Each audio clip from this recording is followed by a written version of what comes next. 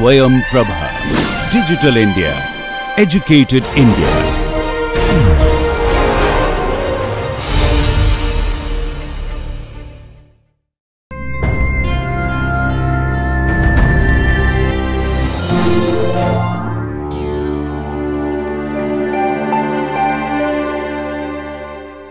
Welcome to the course on medical biomaterials.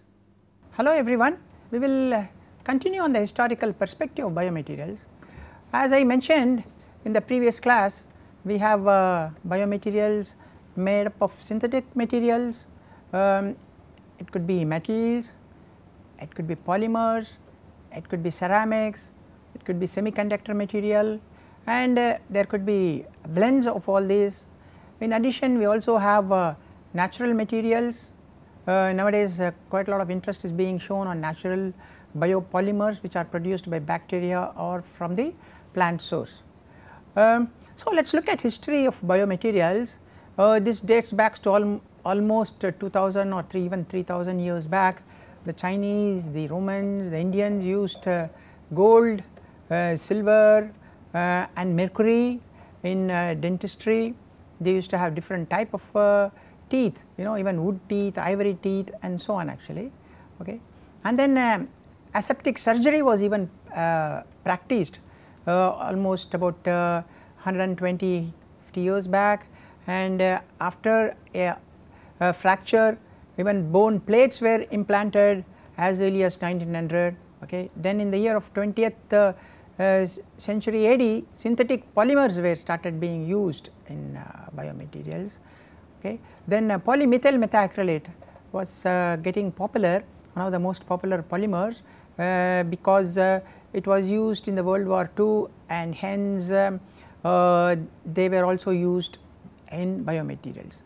Another material another polymer which was very popular was polyester, because polyester was used in many industrial applications as well as in everyday clothing. So that also went into the biomaterials. Then in the 60s, polyethylene started coming into, sometimes combination of metals coated with polymers, so that especially in hip joints one could have better flow properties, one could have better moving properties especially in the joints, okay. So the biomaterial could be thought of as 4 stages or 4 generations. The very early biomaterial, the general feeling was the material has to be inert, it should not cause any adverse reaction to the host, that is all. So the whole goal was looking at material which were completely inert. The second generation of biomaterials was that material should be active, that means the host system should be able to respond to the material and the material should be conducive to the host system. So the second generation of biomaterials which came around 80s were thought of in terms of bioactivity. The third generation of biomaterial looking at regenerating functional tissues, okay, that was the third generation of biomaterials using nanocomposites, nanomaterials and so on. And the fourth generation of biomaterials, they started thinking in terms of tissue engineering, that means can I make different types of tissues outside in the lab and bring it in and use it inside, okay. Can the tissues grow or cells grow on top of these biomaterials without differentiating as a foreign body. So that is how the evolution of biomaterials started, and that is how the thinking with respect to the biomaterials usage and research also started actually. So if you look at this particular figure, it nicely gives you an idea. So the first generation I would say of biomaterials, we are talking in terms of inert materials.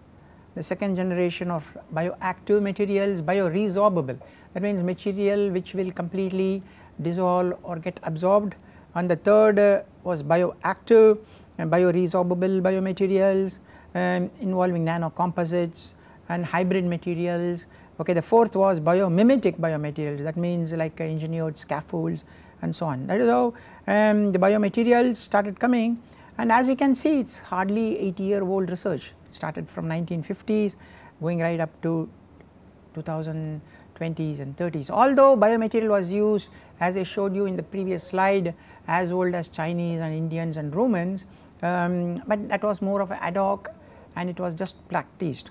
So, in the first generation of biomaterials, they were talking about stainless steel, okay, titanium alloys and so on, which was very inert. It never caused any adverse reaction to the host. The second generation, they started using bioceramics, they started using polymeric material, hydroxyapatite, okay, then polymers like polycaprolactone, then polylactic acid, collagen, polylactic glycolic acid and so on. Okay. The third generation involved a lot of nano composites.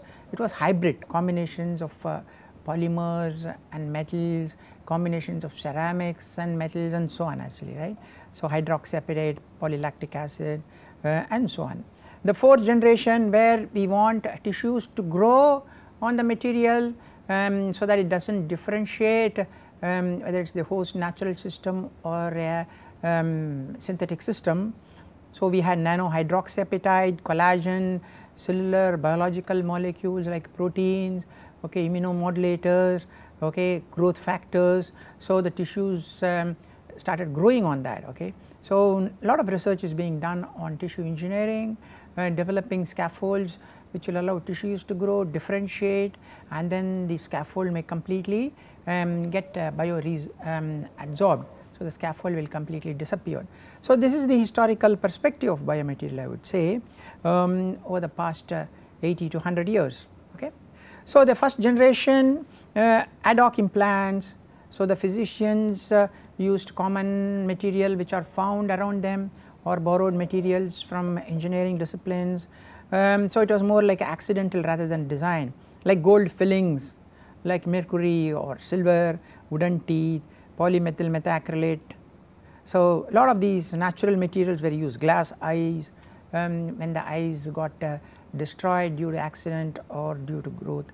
Dacron like polyesters, parachute cloth, they were all used in vascular implants. So, they are more of accident rather than by design. Okay. If you go to second generation, it is engineered. So, there is a collaboration between the physician and the medical practitioner. So, the medical practitioner would say what type of materials are desired. So, the physician, the engineers would modify certain structures so that we get the properties. So, there was a lot of advanced material science research being done, like use of titanium alloy, orthopedic implants, cobalt, chromium, molybdenum type of orthopedic implants, ultra high molecular weight polyethylene surfaces, heart valves. So, all these came under the second generation where there was a lot of collaboration between the physicians and the engineers. For example, if you look at this heart valve, okay, so it has got a titanium cobalt alloy and then ring here, titanium cobalt alloy, and here you have a terephthalate and PTFE, polytetrafluoroethylene. So, it is a combination of two materials and they were all engineered so that they will do their purpose. Or if you look at pure titanium cages, these are used for long bone segmental defect. So, if the bones have defects more than 2 inches, then you can't just hope that it will cure by itself. So, they have to do some other ways, and these are called long bone segmental defect, and titanium cages are used to address this type of long bone segmental defect. If you look at this is a polytetrafluoroethylene vascular graft. These are small diameter vascular grafts. If the that is about 1 mm or something like that, 1.5 mm. If you had 2 mm or 2.5 mm, we can use PTFE or we can use even polyesters. PTFEs are very inert and they can also be nicely designed for diameter of interest. Okay. Now, if you look at third generation, they are bioengineered implants using bioengineered materials like nano composites, like using nano oxides, nano polymers in drug delivery.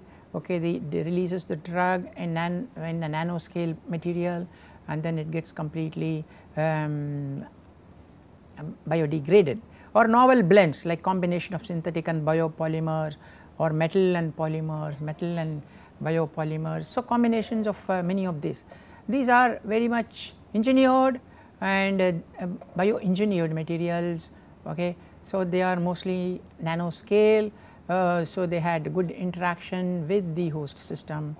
When you go to the fourth generation, the general feeling is to have biomimetic material. This is an important word you will come across in biomaterials.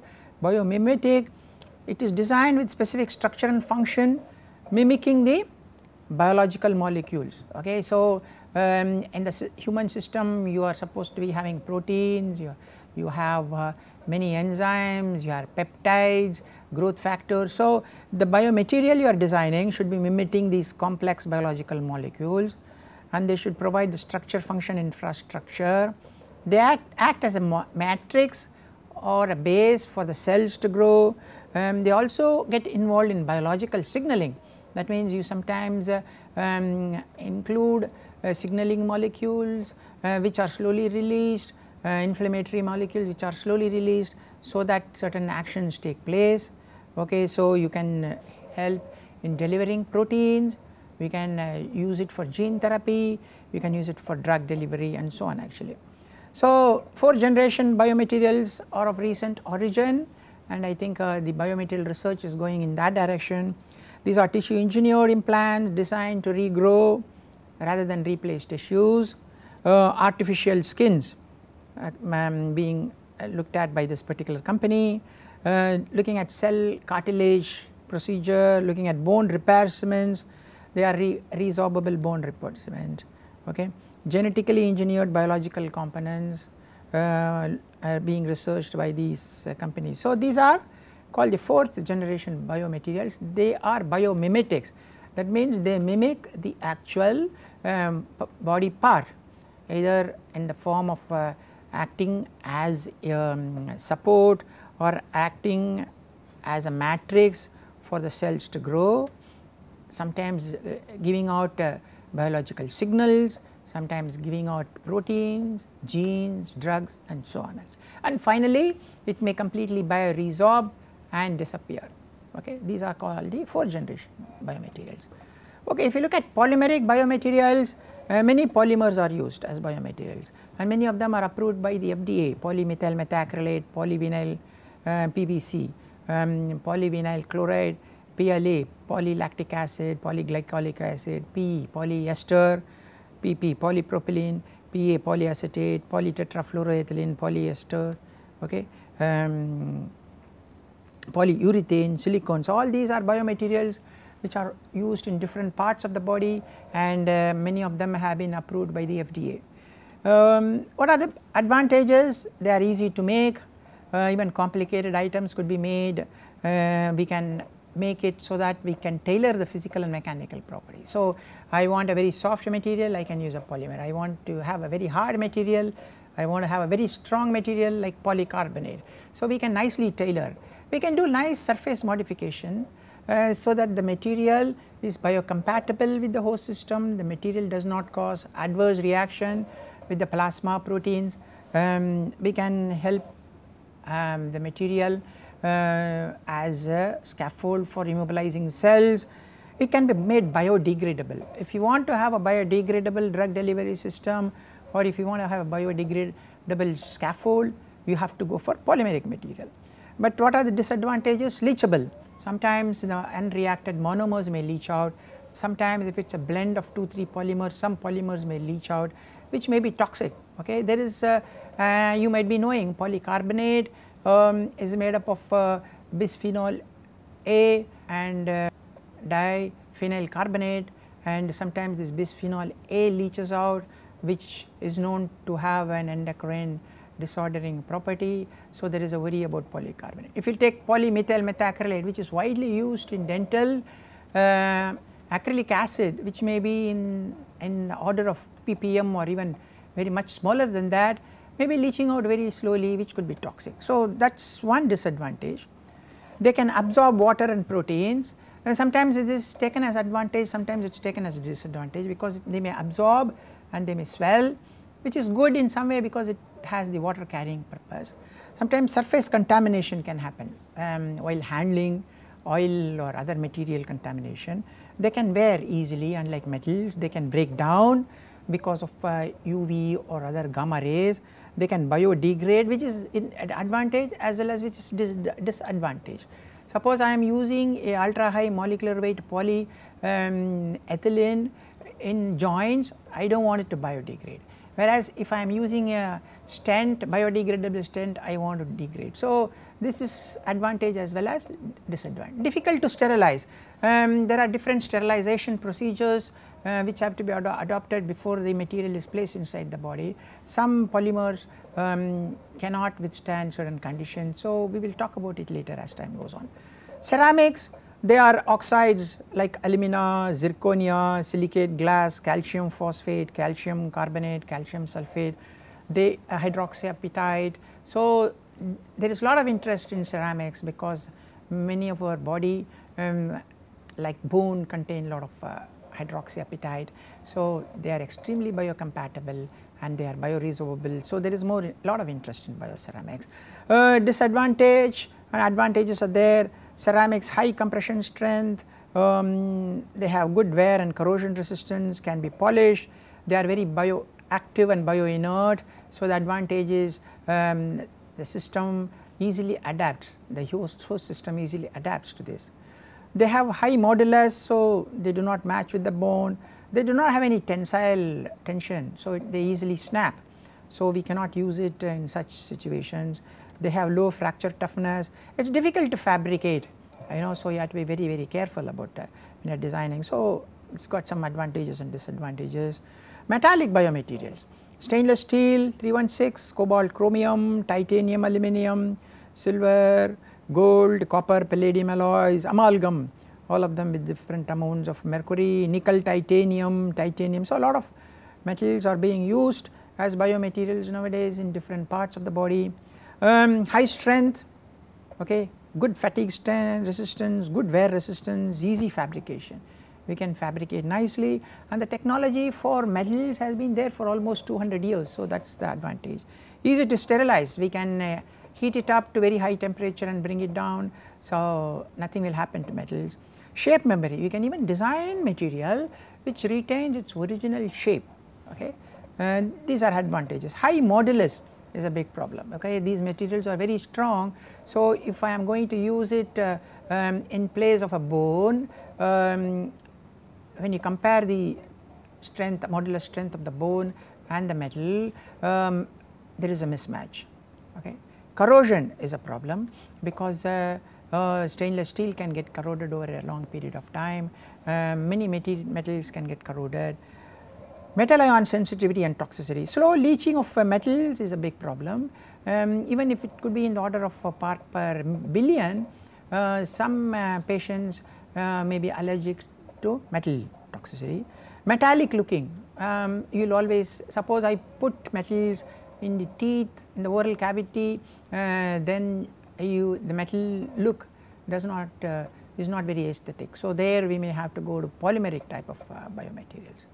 Okay. So, many advantages, disadvantages of various materials. So, if you look at polymer, we are going to spend a lot of time later. We have natural polymers, we have synthetic polymers.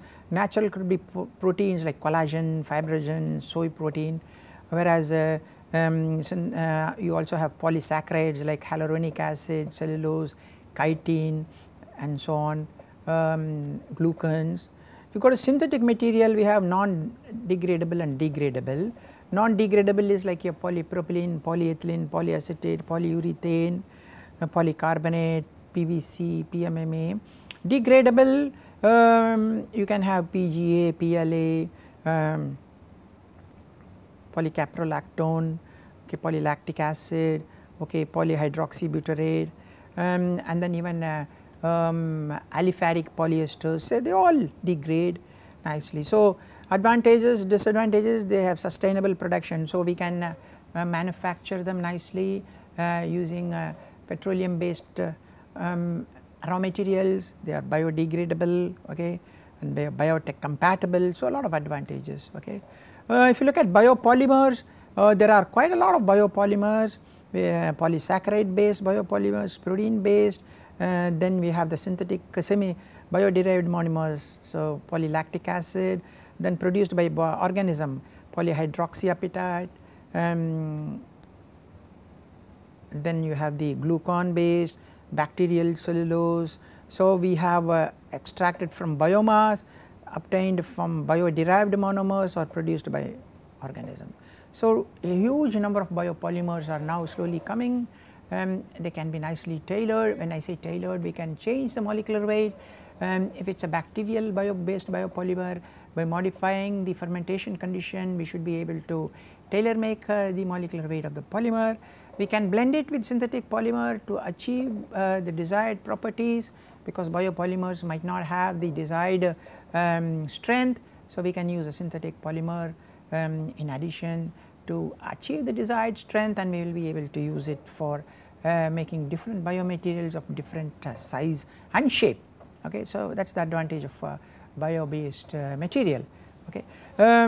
So, huge number of opportunities are there, especially for one to do research on bio based material, either animal origin, either plant based origin,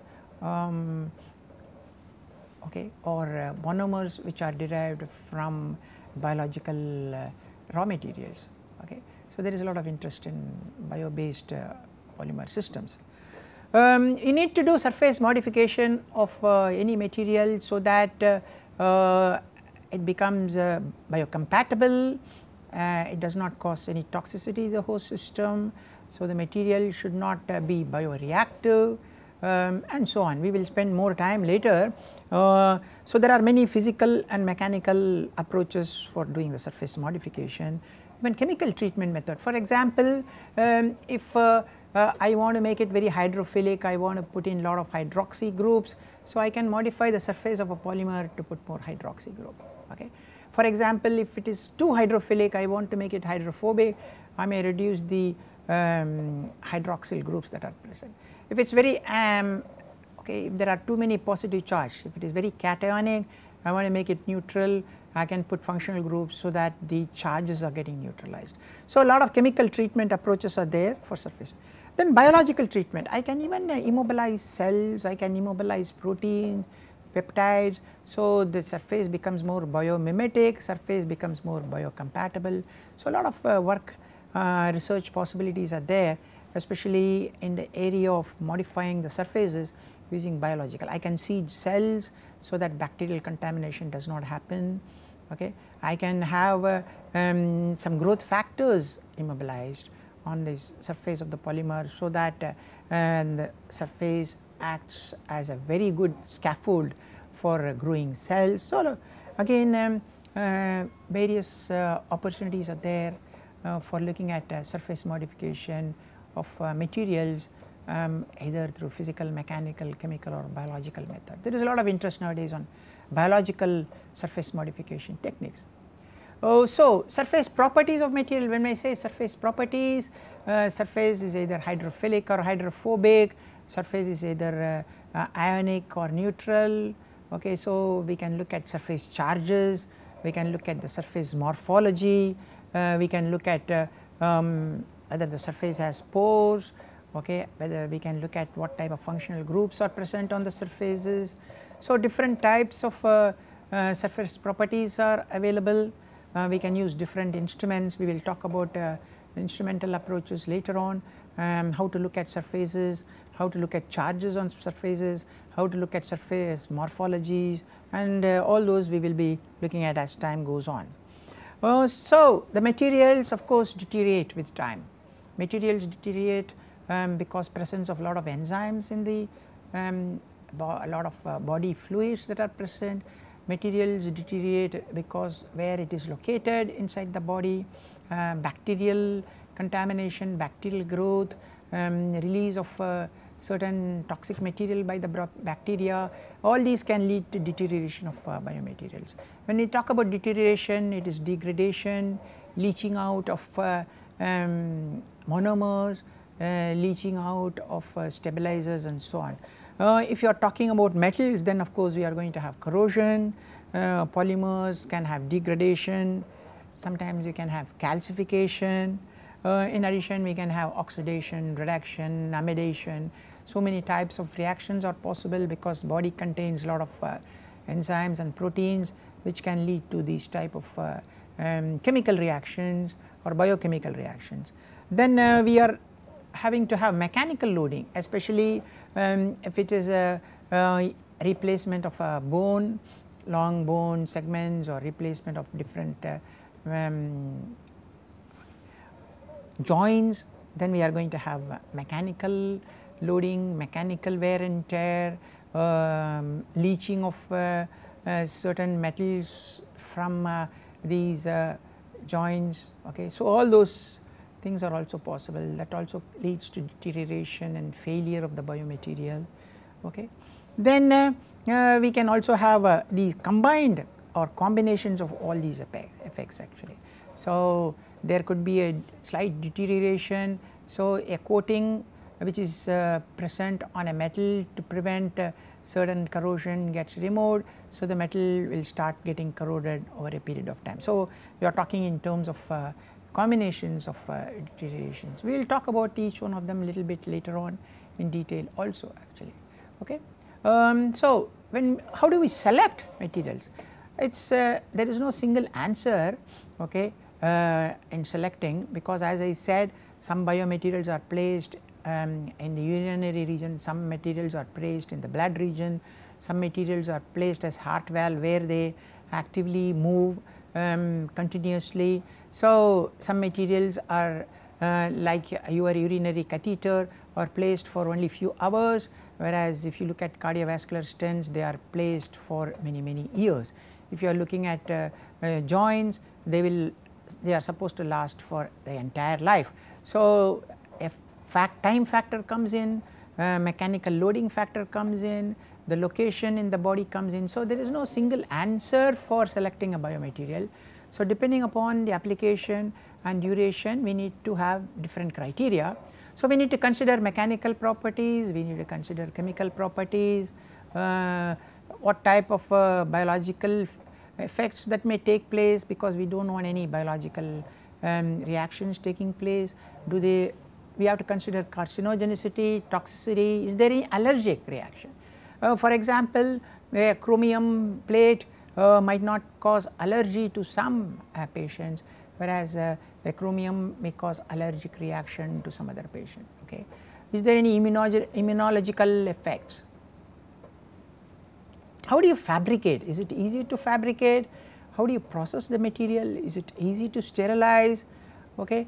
Can we make hundreds of biomaterial?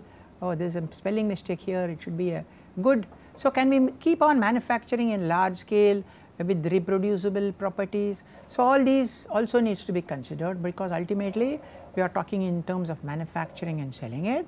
And then of course, cost benefit is very important. We have to consider is it cheap or it is very expensive. See, for Indian scenario, we have to consider how expensive is the biomaterial, okay. Because India is a poor country and it is not so easy for everybody to afford biomaterials which are very expensive, unless you have say medical insurance. So, for example, your imported cardiovascular stent may cost a couple of lakhs, which drug eluting cardiovascular stent, whereas your ordinary bare metal stent may cost 1.5 lakhs, whereas if it is manufactured in India, it may be much less. So, the physicians have to give all the options to the patients so that they can select the biomaterial based on the cost benefit analysis. So, this goes for many of the products. Imported products may be expensive, Indian products may be cheaper, Indian products have equally good benefits, and that needs to be explained to the patients by the physician, so that the patient can make a cost benefit analysis. Some of the joints, hip joints may last much longer, several years, but it may be very expensive, whereas there could be some hip joints which are cheaper, which life may not be as much as those expensive ones. So, patients who do not have an active life can manage with those type of hip joints. So, we need to really educate the patient of different types of possibilities that are available, what are the cost of each one of them, and what type of situations are suitable for each one of the product. So, I think that sort of knowledge has to be imparted to the patient so that they can make a good selection based on many factors. So, these are some of the criteria for material selection. Okay. So, material properties, if you look, it is huge: compressive strength, tensile strength, bending strength. Of course, these properties are not necessary if you are going to have a passive biomaterial like okay, catheter or something, but these properties become important when you are talking about hip joint or bone replacement or even your heart valve. Coefficient of thermal expansion, if there are going to be any changes in the thermal coefficient of thermal conductivity, surface tension, hardness, density, hydrophilic, hydrophobic properties, water absorption, swelling, solubility, surface friction, creep, bonding properties. So, all these are very important which needs to be considered. Bonding comes in if when we are having two or different types of materials combined together. Okay, so, I have a ceramic combined with a polymer or a polymer with the metal, especially in your hip joint. So, there has to be a good bond between these two. So, in such situations we will have bonding properties to be considered. So, all these properties need not be considered for all biomaterials. So, we will be taking properties which are very specific for particular type of biomaterials and the application. Okay. One needs to consider also what is the interaction with the cells or the tissues with the biomaterial. Okay. So many factors we need to consider as we go along, and it gets very complicated because the biomaterial has to be implanted and placed inside the body for either a short period of time or for a very long period of time. Okay. Thank you very much, and we will continue in the next class.